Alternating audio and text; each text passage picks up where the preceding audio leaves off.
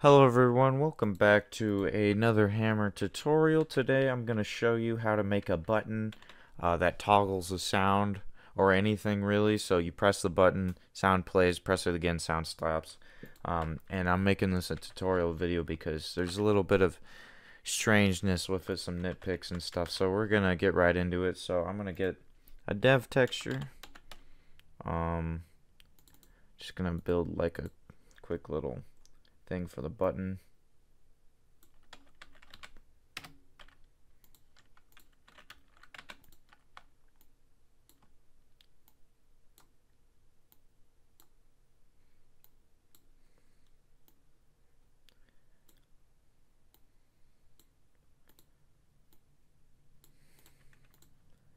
And I'm going to make the button a different texture so it's recognizable. Okay, there we go. Rather large button. So what we want to do is we want to make this a funk button, obviously. So you have your funk button. And you want, while you're here, you want to make sure it's set to toggle. And I like mine that don't move, but if you want to put fancy animations and whatnot on yours, you can go right ahead. And we're going to get ourselves a sound. This is using ambient generic. Not very familiar with the other sounds. But so yeah, and you want to give it a name, so I'm going to give it sound 1. Apply. Give it a sound. There we go. Give it a sound. We're going to look at some music. Some Half-Life 1 music. Sounds good to me. We're going to apply. And this is very important. This had me stuck for a while. You want to have it so it's looped. So you want to go over here and untick the is not looped flag. For some reason, this does not work if your sound is not looped. I don't know why, but I'm not an expert. So now we have our sound and our button. So we go into our button. We add an output, and then this is the part that had me confused. So you do on in instead of on pressed. Sound 1. And then play sound. Alright, so you do that, and then you make another one that says on out sound 1 stop sound. And then that's that should be all good. Yeah, make sure your button's set to toggle, sound set to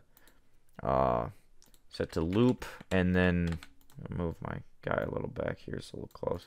And then I'm just gonna do a quick compile. I'm in Gary's mod hammer, but this should work in any hammer that has an interact, and if it doesn't, then you set the button to be activated when it takes damage. But yeah, so we're gonna go right in.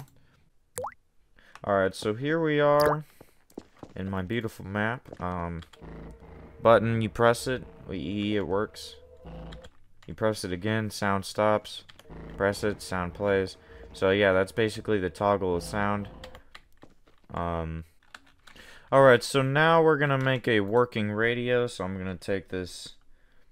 My grid got small. I don't know how that happened. I'm gonna take this thing over here, this block. Gonna, make a little table. Gonna get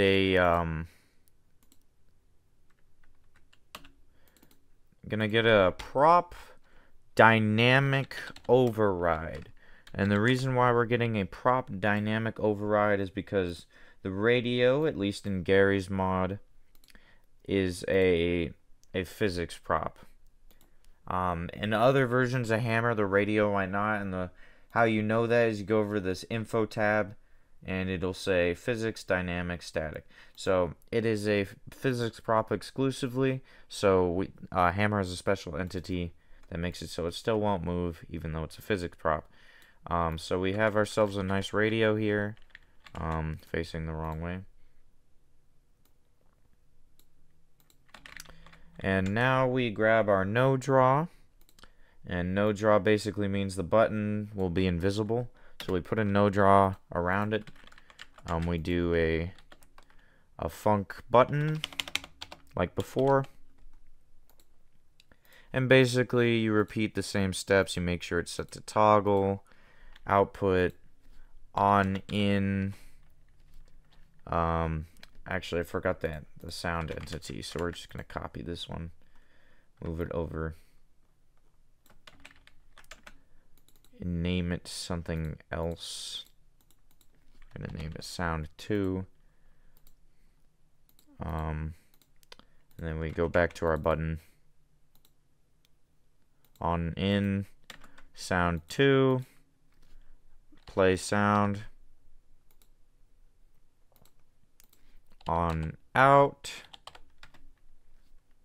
sound 2, stop sound. And make sure this is set to toggle.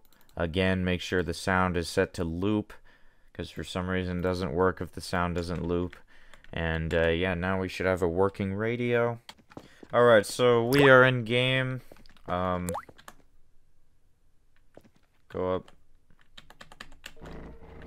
Yeah, it's a little finicky. I think some of the radio model is poking through the button here. So you kind of have to... Oh, I think I forgot to change its movement. So, yeah, remember... Make it so the button doesn't move. So, the invisible button's moving right now, but you get the gist. It'll work if you set it so the button doesn't move. But yeah, that's the tutorial. Special thanks to Shark Petro on the Hammer subreddit who helped me out with this.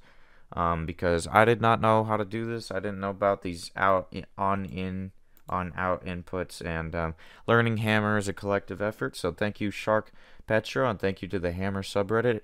Yeah, that's the end of the tutorial.